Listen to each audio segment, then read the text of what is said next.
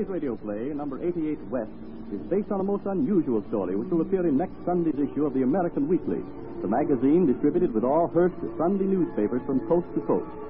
Front page dramas are produced in the studios of the General Broadcasting Company.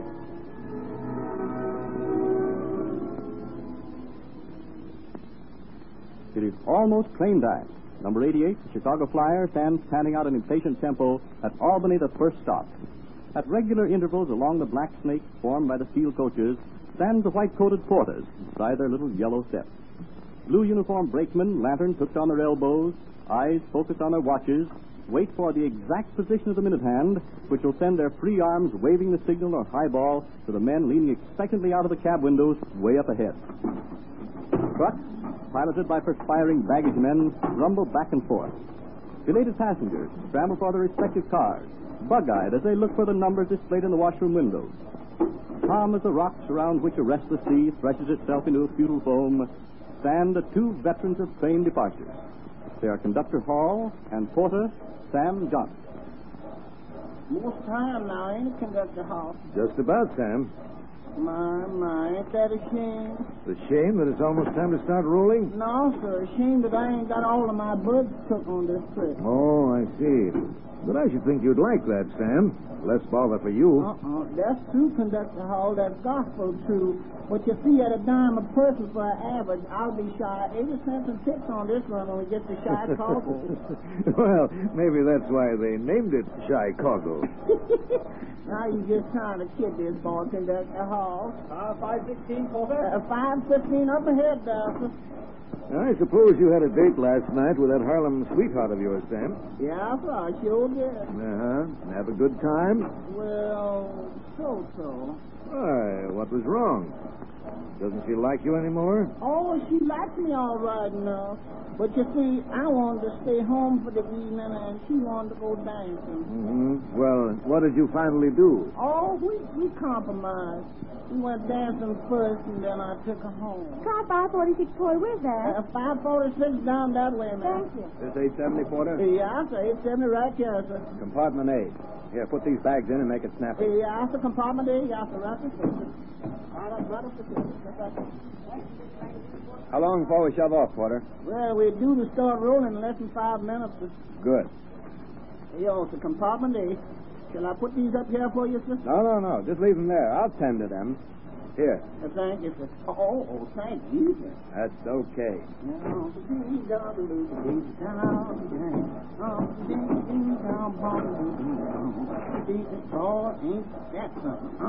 Well, what you all smile from ear to ear about, Sam? Well, looky here. A silver dollar? Ain't there something? We ain't even started, and I broke even on my tip average and 20 cents a side. That's pretty good, I'd say. Good. Conductor Hall, that super mellow gorgeous. That's what I call it. Porter? Yes, ma'am. This is car 870, isn't it?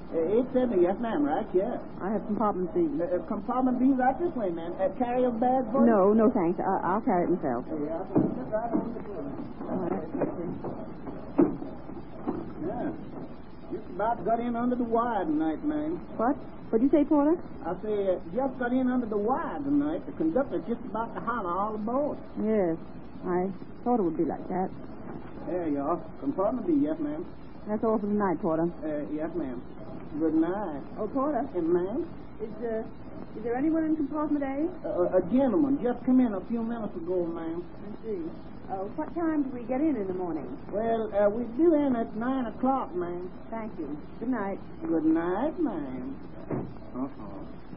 That ain't so good. Now your mouth is down to your knees. What's the matter? Well, that compartment B ain't going to be no relief to Sam Johnson's depression. Nothing but a thank you, Porter, eh? Not even that. And she wanted plenty of questions answered, too. Well, one more minute and we start rolling, Sam. Oh, thank goodness. I want to read me some more about that bank robbery. What bank robbery? Well, ain't you seen the papers? No. Well, the First National was held up this afternoon by a couple of bandits and robbed of $50,000. Ooh, that's a lot of money in any country. Yeah, sir. I ain't got a chance yet to read all the details, but I see that Inspector Kelly of the Detective Bureau, you know, the new one who just got promoted? Yes. Well, he's sworn to track down the robbers if it's the last thing he does. Is that so? Let me see your paper when you get through with it, Sam. I had to rush for it tonight and didn't have a chance to get one myself. Sure enough, Conductor Hall. I'll save it for you. Thanks. Well, pick up your yellow steps, Sam. Yeah. Here we go. All aboard! All aboard! Conductor Hall. Well? Look, that policeman blowing his whistle and motioning to you to wait. So he is. What for, I wonder? He's pointing to that man running this way. I guess he wants for us to wait for him. Who is he that we should hold number 88 to? For him. All aboard! Wait. Wait for me. Wait. Hey, grab hold of this handrail. Now, watch it. Hold it. Grab that rail, Bob. I got it. Now, hold on. Here, let me give you a hand. Thanks. Hot diggity. You made it hard and you was a close call. You okay? Yes. I'll be okay as soon as I get my wind back. That's all right. Take your time, man. Take your time. Now I guess I can talk, Conductor. Uh-huh. I'm Kelly, the detective. Here's my authority. Pleased to meet you, Inspector. I'm Hall, in charge of this train. What can I do for you? We got a tip about half an hour ago. First National Bandits were catching your train tonight. What? On this train? No, ain't that something? So I just grabbed a taxi and headed down to the station. Didn't think I'd make this train. To tell you the truth, I didn't think you would either. Thanks for the hand. Well, I'll have to search your train, Conductor Hall. Of course. I'm just starting to check up myself. Come along. I'll be right with you. George. Me? Yes, isn't your name George? No, sir. My name is Sam. Oh, okay, Sam. Now, to get this, don't breathe a word to anyone about who I am or what I'm doing on board this train, you savvy? No, sir, boss.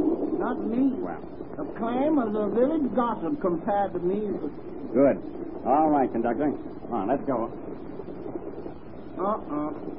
Lower 10. Now, what does that old thing go on?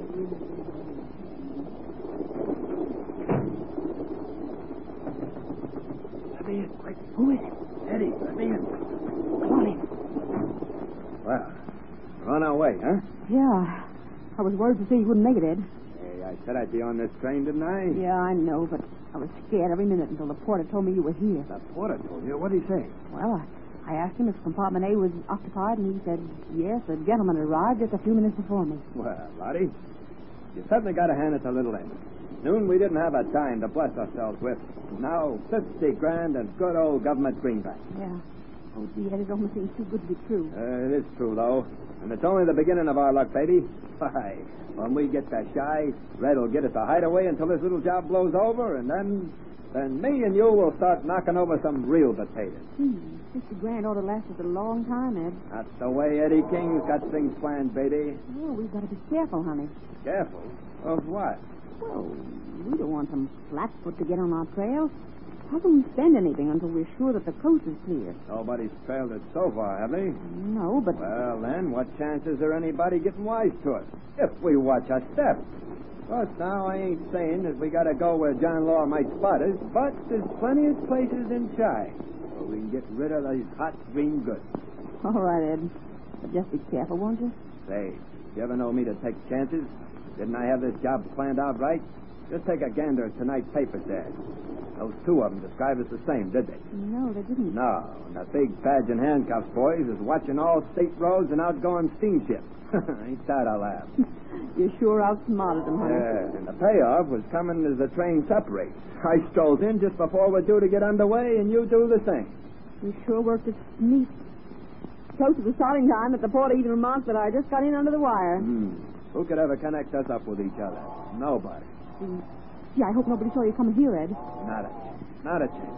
Say, I gave that aisle a double O up and down before I stepped out of my cubbyhole. The porter was going to answer his call bell.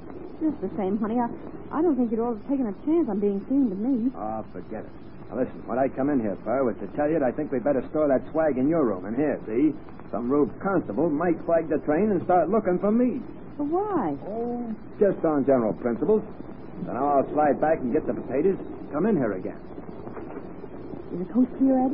Yeah, like Wall Street on a Sunday morning.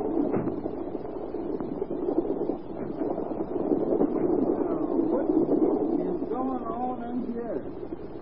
It lady in compartment B asked if there was anybody in compartment A when she comes on board. And the gentleman from A just come out of B and went back to A. Oh, I better tell Mr. Kelly about this.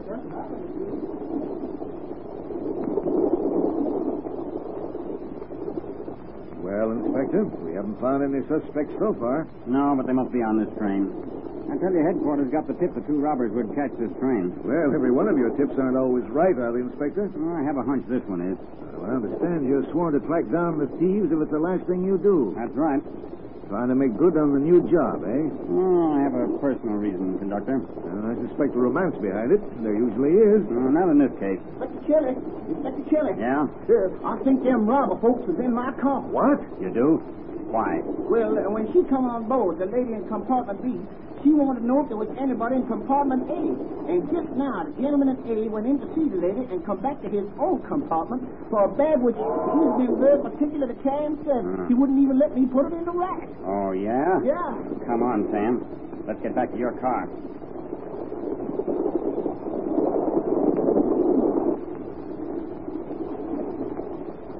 Do I have to do that, Inspector Kelly? Sure. Then you can run along and shine your shoes. Now, I knocks on the lady's door and says it's me. And then when she opens the door, you go in. That's right. Go ahead now. Here we are. All right. Here goes.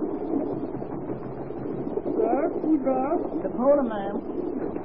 Well, what is it? Thanks. Oh, Hey, what is this? oh, look out for his gun, Ed. You can't come in here like this. No. This woman's my wife. I'm not interested in that. What's in that bag? Who are you? I'm from headquarters. Oh, it's a capo, Ed. So I have to open that bag myself, do You I? keep your hands off of that bag. Please.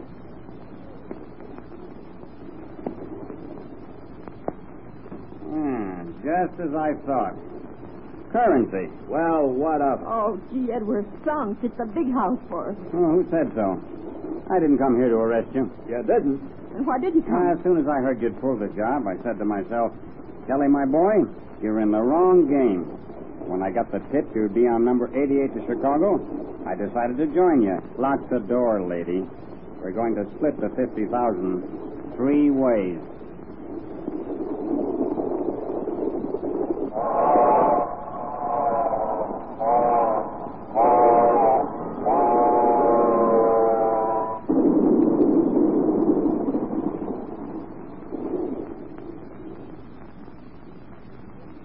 Be sure to read the amazing story of a policeman who trails thieves only to split their booty with them. It will appear in next Sunday's issue of the American Weekly, the magazine distributed with all Hearst's Sunday newspapers from coast to coast. It will appear under the title, Police Detective, Chief by Day, Gangster Chief at Night. This is Wentworth announcing, and turning the microphone over to your own announcer.